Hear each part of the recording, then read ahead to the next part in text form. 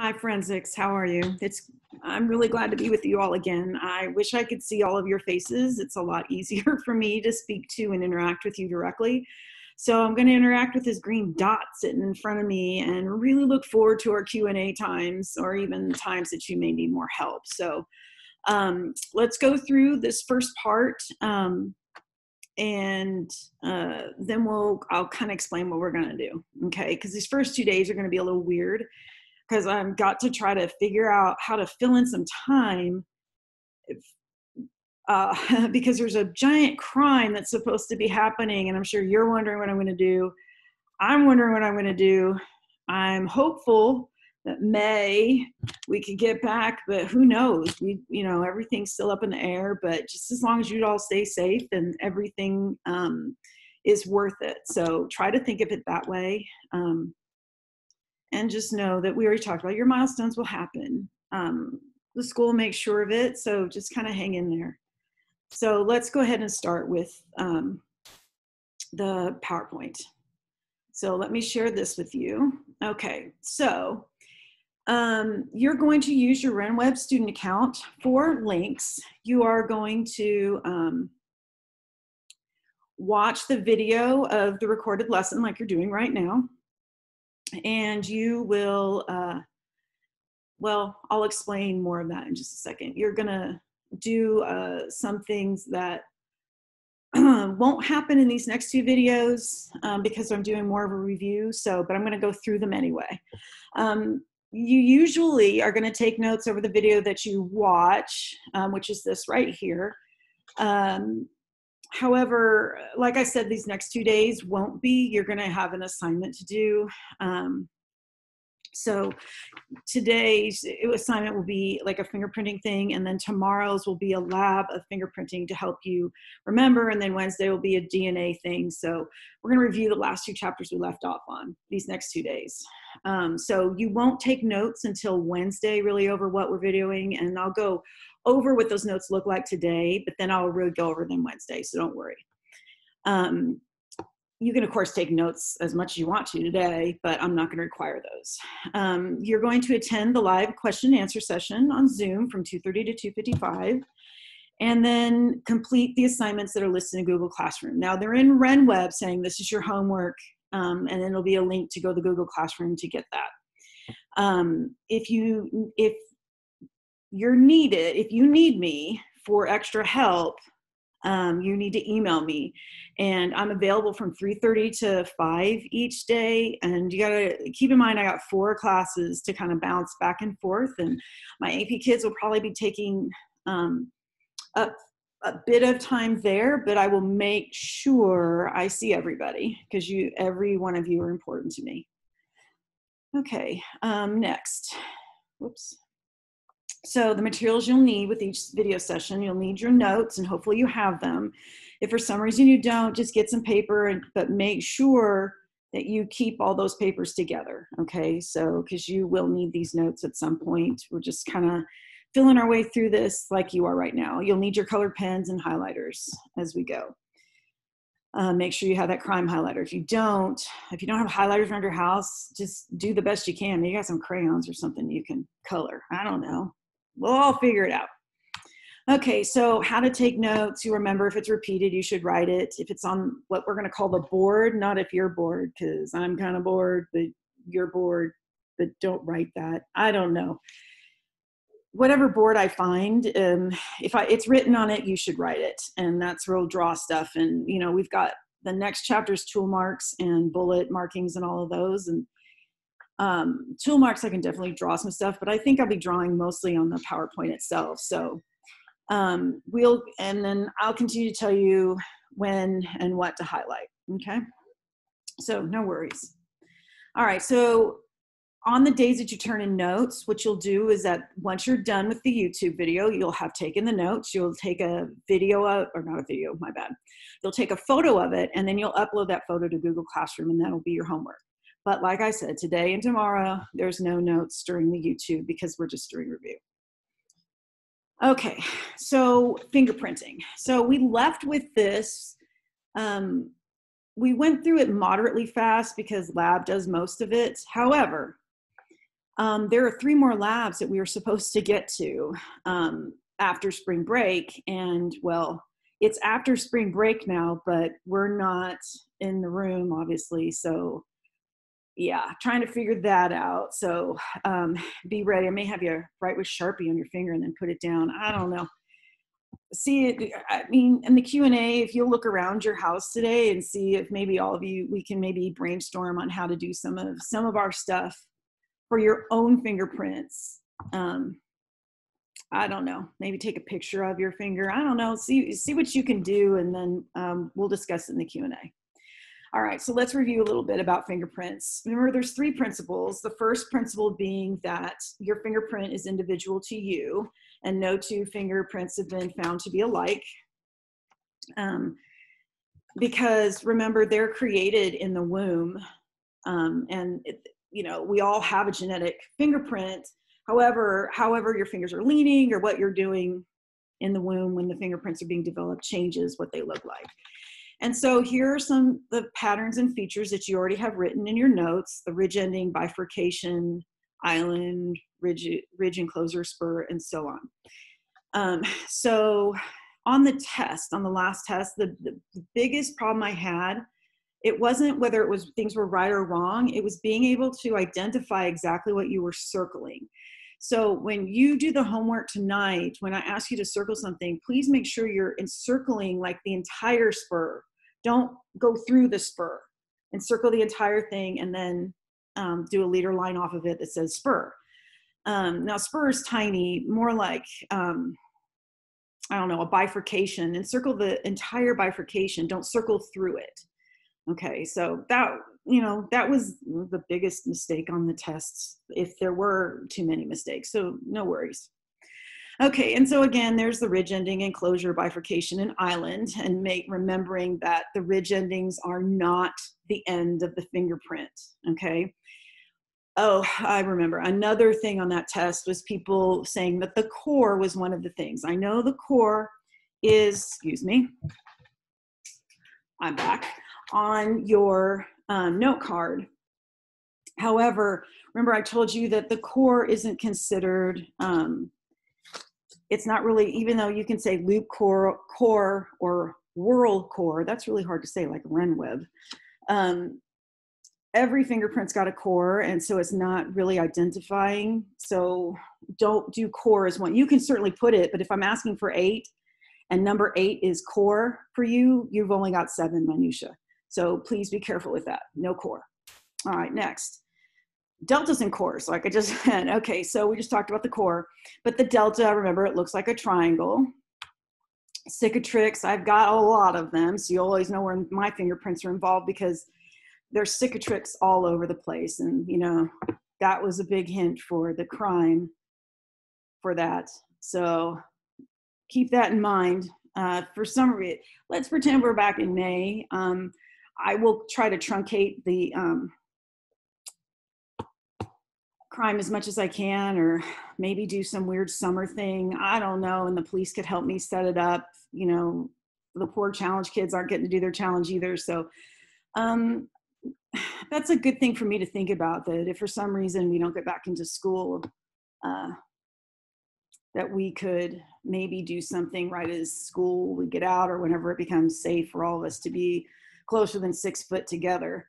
I don't know, something to think about. So keep that in mind. Help me remember to, as we get closer, because, there's a lot of stuff going on. So the better, more we can help each other out, the better off we are. Okay, and so of course there's the card that I had you fill out, and hopefully you have that. If you don't, let me know and I will get you these pictures so that you can make one for home. Okay, and then the comparison showing that, you're not going to go into a crime where the prints are perfect like what is on the left. That's a perfect print, probably from an arrest record. With the police, they do a perfect print and they'll do it again until they get one. And then you have the right is what's actually left at a crime scene, where you've got pieces that are missing and it's super hard to see. So some of you, when we were doing lab, there were parts that you could really see well and other parts that you weren't. And I would say, if you can get a better one, do it. But it isn't impossible to do this one.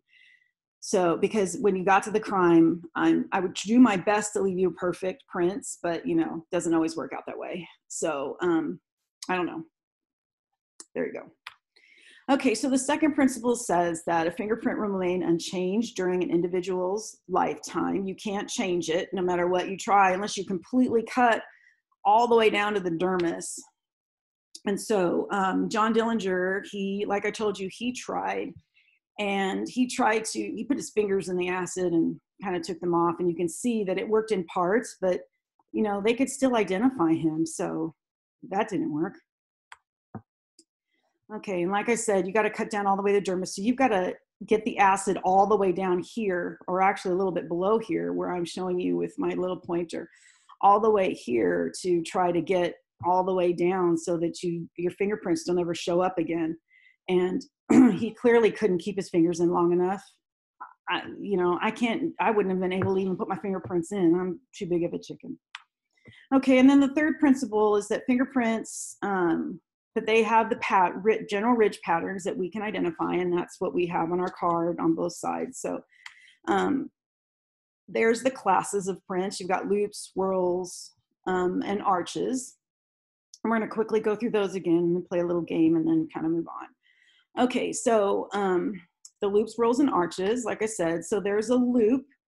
And remember, with the loop, we've got the radial and ulnar, with the radial being the thumb side and the ulnar being the pinky side, and that's on your card. And in order to figure out what type of loop this is, you'd either have to know which hand this came from, if we're looking at this way, or they'd have to tell you it's a radial, and you'd have to figure out which hand. So I'm going to pretend that this is from a left hand. So I would put, well, let's say it's from a right hand. Let's do that, because that's easier for me to show you. Okay, so if it's from a right hand, I put my hand palm up so I can see my palm, and then I put it towards the loop, and either my pinky or my thumb is going to fit into that loop. And when I put this up to the screen, from my point of view, it is my pinky. I'm not sure what your point of view will be, but definitely my pinky is fitting into this loop right here. So I would say that is an ulnar loop of the right hand. Okay, and so again, there's the print from a right hand. You put your hand up, and my pinky fits in there from my point of view, what I'm looking at. Not sure how much this inverts what you're seeing, so I'll find out in the Q&A. So right now, from my right hand, this is another ulnar loop, and you'll let me know. Well, it says ulnar loop. Is it an ulnar loop for you? I don't know. You'll tell me in the Q&A. And then this is a radial loop. If this is the right hand, I put my hands to my palm. I can see my palm. I can see my palm. My palm faces me, not you. And my thumb fits in there, so radial loop. Okay, and so whirls have to have, they can have one or more core, but they have to have two deltas. And so you see a delta here and a delta here. And the type of whirl depends on, let's just see it. And there's the delta, and whether or not you can draw, when you draw a line from delta to delta, if it goes through any of the whirl, it's considered, back up. If it goes the whirl, you see it going through there, then that is called a plane whirl. Okay, and so there's the two deltas with the circles. I hope you can see them. And then the line, and is the line going through the whirl? Well, if you look at it, it is. So that again is another plane whirl. Okay, and so a central pocket loop is where, again, I have two deltas, but when I draw a line this time, as you can see, it doesn't go through any of the completed circles. It's going through part of it, but if you look, it's not really, it's going through a part that doesn't make a complete circle. So this is called, let's say line does not go through spiral core. That's unfortunate. Didn't notice that till right now. I am certainly blind, so sorry about that. So that was a central pocket loop where it doesn't go through the whirls. And as you can see, here's something that I found between a plane whirl where it goes through the whirl, as you can see, and a central pocket loop where it doesn't go through it. Okay, a double loop, it looks like an S like Superman. So you've seen that before. And there it is, close up. Okay, in an accidental It's just a print that you can't really tell, like this one, like I told you in class, it kind of looks like magnetic board. So it's kind of hard to identify, so accidental. All right, and then finally we've got the arches. The arches where you've got, it goes in one side and the ridge goes out the other side. So you've got a plain arch, which it's pretty shallow. It goes up and then back down, and you can see how shallow it is right here. It goes up, in one side, out the other, and it's pretty shallow. And then you've got the tented arch where, again, it goes in one side, out the other, but you can see it's a much steeper rise. And so that's a tented arch. Okay, so identify each fingerprint pattern. So take a second and pause the video and write A, B, C, D, E. This is not something you're gonna turn in, not something I'm gonna ask for, but just do it for the heck of it. So pause it right now and write A, B, C, D, E and see if you can come up with the fingerprint pattern. Okay, I'll let you pause. Okay, well, now that you've paused and hopefully had a time to take a shot at it, these are the answers that I came up with on A. If this is the left, now it says the hands because it's, you know, trying to, just in case you need, if it's a loop. Okay, I decided that A was a plain whorl because if I draw a line from delta, there's two deltas, I draw a line from delta to delta, then, and it went through the circles, if you look, it went through the spirals, so therefore it's a plain whorl. And then B, I decided it's a double loop. As you can see, there's an S kind of formed there, so double loop. And then if you look at C, now we're not looking down here, you're looking up here at the top of this, and that is a radial loop. Now, whoops, let me go back. It says it's from the right hand, and so my right hand, palm facing me, and if I look, my thumb goes in there, and that's radius, so that's a radial loop. And then, and I also know it's a loop, which I didn't say when we were back in the thing, that a loop comes in one side and goes back out that same side. I left that out on accident. Okay, and then D, that's definitely an arch because I'm going in one side and out the other, but which type is it? Well, at first I had a different arch. I said it was a plain arch, but then I went to E, where again, it's an arch. It goes in one side and out the other, but it's more shallow. So I said, this is the plain arch, and I left D as the tented arch. So I initially had D as plain arch until I did E, because I didn't think D was a real sharp upturn, but I guess it is, but that's that. Okay, so again, here's AFIS, remember, automatic fingerprint identification system, and fingerprints that are kept if you are arrested, right? Okay. And so this is normally, you know, they don't usually ink your prints anymore in bigger cities. It's scanned through a computer. A latent print is a hidden print. So right now, if you touch your key, if you touch your screen, you'll kind of see a print, but we'd still have to lift it with fingerprinting dust. Or if I touch the table that I'm on, I couldn't see the print, but if I dusted, I'd be able to see it because the oil's left behind. That's latent or hidden. And then a visible print, you can see this is a print right here on the jeans from somebody having their hands in blood and then touching that. So you can see that they've got the ruler right there. And so that's a visible print because, hey, look, a print. Okay, and then plastic prints would be a print like in clay or Play-Doh, and all of us have done that at some point or another, gone, ooh, and it's pretty clear. That's a great print, you know, but, you know, how often do criminals go, I'm going to put my prints for them in clay so it's easy? You know, not often. Okay. So when we have hard non-absorbent surfaces, this is when we do the super glue fuming.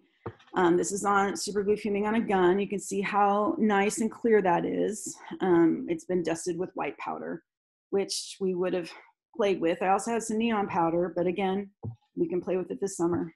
We'll figure it out. Okay, so today's homework. In RenWeb, there will be a Google link to the link to the Google Classroom where you'll find the fingerprint review page. It is due Tuesday, 3:31 by Q&A time.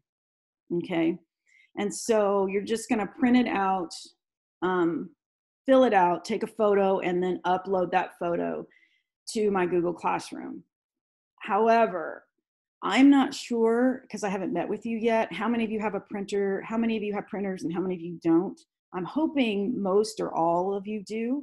However, if you don't, you just need to shoot me an email and let me know. I don't have a printer, and what you'll do is I'll have to walk you through how to, the PDF, you'll have to go someplace where you can, I'll tell you what to download the PDF to so that you can write on it. And well, it won't be writing on it, but you'll be using your computer text things like we do on our cell phones when we've taken pictures of evidence. So, and you all know way more about this than I do, so you may already know this. I'm just learning all of it, so it's all new to me, and so brain's kind of leaking out of my ears at this point, but you know, it is what it is. Anyway, I'll be really glad when I see you all again. Okay, so anyway, so that is it for today. I really appreciate you all listening to me jibber jabber, and I really hope that this becomes less wooden over time. This is my first one for you all, so please bear with me while I learn how to do this and not sound like I'm speaking to a green dot. I'm hopefully will soon sound like I'm speaking to you all in a classroom the best I can. But I really miss you, and I miss talking to you, and I miss interacting with you, and well, it is what it is, and I'm looking forward to Q&A time so I can see all of you. So have a good night, and please stay, or a good day, and please stay safe, guys. Bye.